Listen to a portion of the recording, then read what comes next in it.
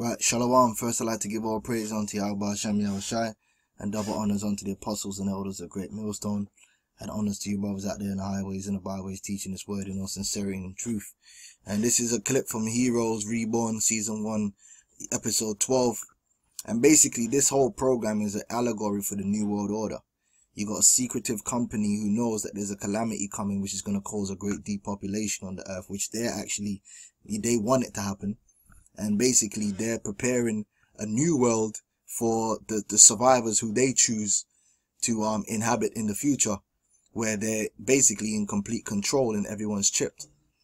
You know, that's what's going down in this program, man. It's crazy, you know. And they've shown they're showing that martial law, chipping people for security reasons and all that.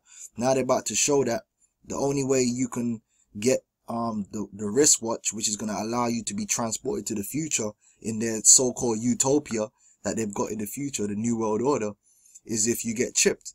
And they're going to show you that right here with this guy. He's trying to infiltrate, and basically to infiltrate, he had to get chipped. He ended up being on the list for whatever reason, and he had to get chipped, man, and he was surprised.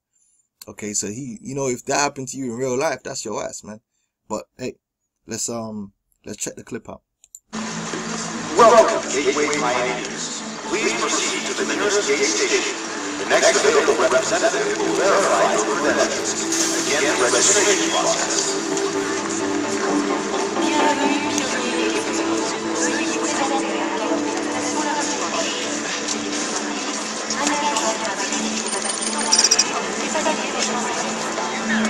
Excuse me. What?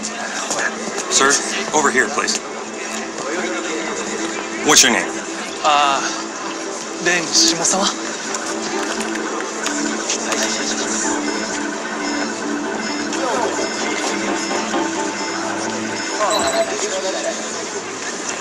Thank you, Mr. Shimasawa. You'll need to register in order to get your watch. That's your ID chip. Welcome to Gateway.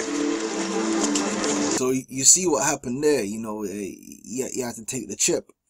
You know what I'm saying? And that's what the deal is, man. That's the time's gonna come that's the state. They're gonna say basically if you take the chip, or you're gonna be deemed a enemy, a threat to the state. All right. Now it's funny because in this they showed you a quick way for them to administer the chip with some kind of device.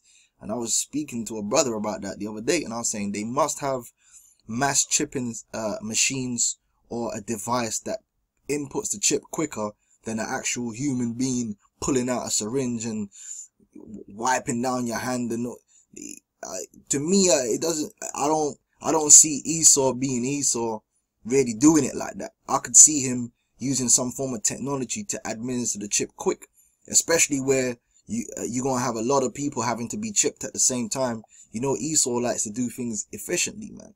And I tried to look up a patent, but I couldn't find no patents, you know, because obviously they're probably hiding it under some fancy name that I'm too layman to be able to figure out. But you know, either way, they're gonna be chipping the people, man.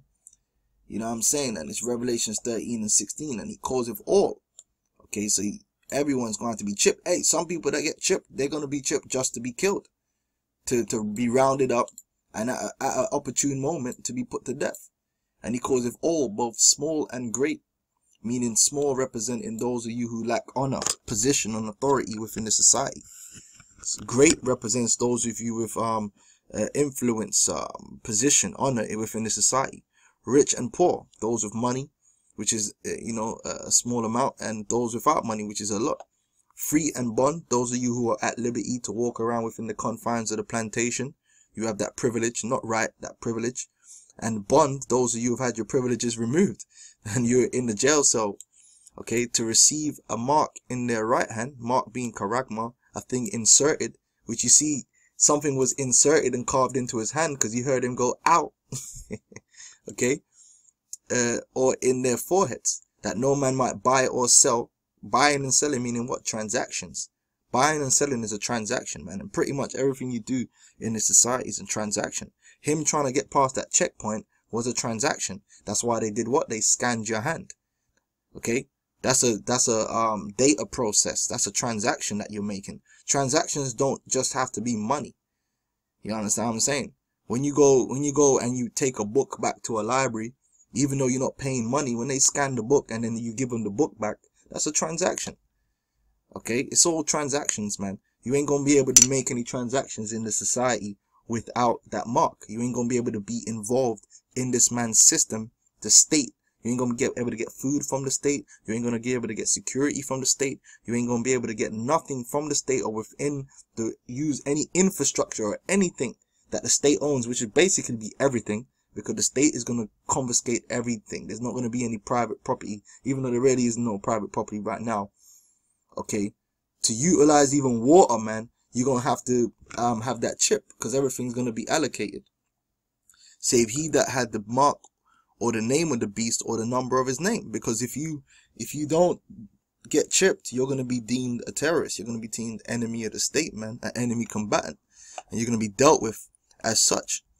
Okay, so hey, don't take the chip, man. You have to resist unto death. Okay, because they ain't gonna succeed. They can't destroy all the elect, period. You know what I'm saying? So with that, I'm gonna say shalom.